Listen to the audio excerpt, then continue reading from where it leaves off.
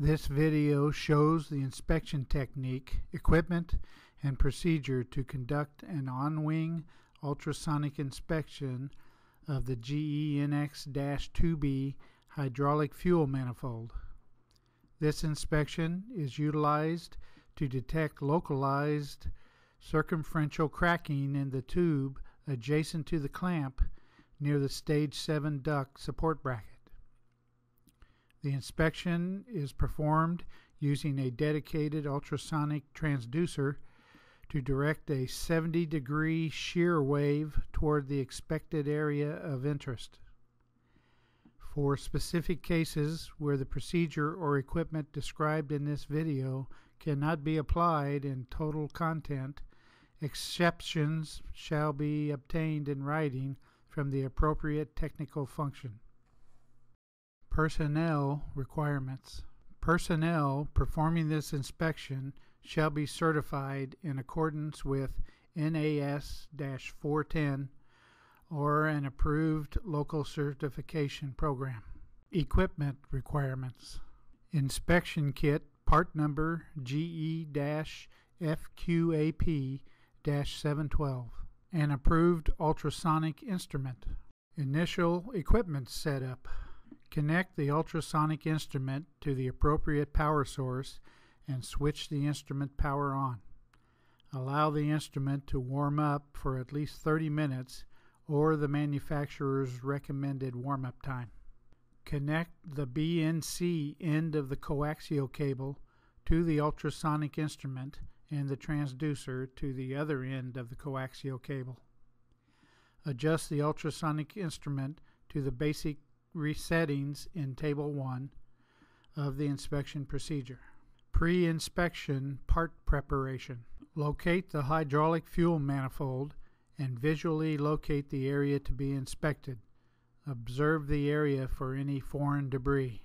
If necessary, wipe with an approved solvent and cloth to remove any contaminants. Equipment calibration. Apply a liberal amount of couplant to the calibration standard on the tube in front of the plastic transducer stop.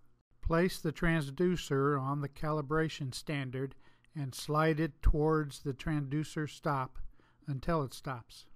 Rotate the transducer slowly around the standard, keeping it against the stop until the response from the EDM notch is detected, and maximize the response.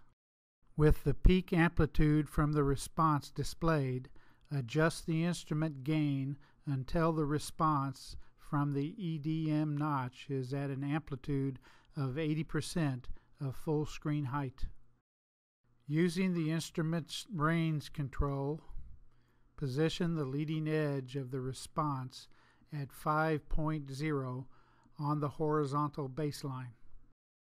Rotate the transducer back and forth around the calibration standard to confirm that the response from the EDM notch is at 80% full screen height and the leading edge of the signal is at 5.0 on the horizontal baseline. When the calibration is complete, record the instrument settings on the inspection datasheet. Inspection. For clarity, a tabletop demonstration of this procedure is also shown. Locate the area to be inspected and apply a liberal amount of glycerin. Place the transducer on the hydraulic fuel manifold tube and slide it toward the clamp near the stage 7 duct support bracket until the end of the wedge is up against the edge of the clamp. With the transducer up against the clamp, rotate the probe, making sure that the area of braze is covered.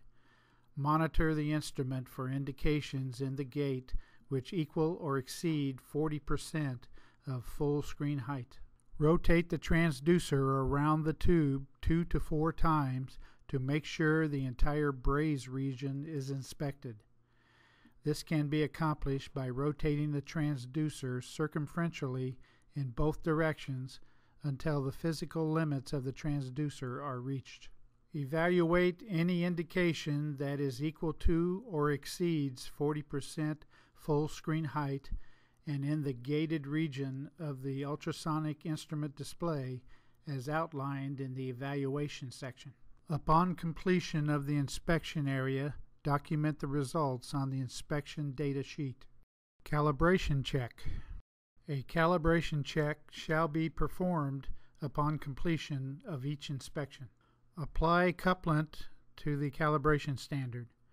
Place the transducer on the calibration standard and peak the response from the EDM notch. If the response from the EDM is 80% plus or minus 10% of full screen height, the calibration check is acceptable. If the amplitude from the EDM notch has decreased and is below 70%, the system must be recalibrated and all hardware inspected since the last acceptable calibration must be re-inspected. If the notch response has increased and is above 90%, the system must be recalibrated prior to inspection of additional hardware, and any rejected hardware must be re-inspected. Indication evaluation. Any indication that equals or exceeds 40% and is in the gated region of the instrument display shall be evaluated as follows. Verify that the calibration system is acceptable to the requirements of the calibration section. Clean the inspection area where the transducer seats with an approved solvent and wipe. Repeat the inspection as described in the inspection section. If the indication repeats and is equal to or larger than 40%, the indication shall be considered valid. This concludes the video demonstration of this inspection technique. Please consult with your local GE representative or the appropriate service bulletin should any question arise about this procedure.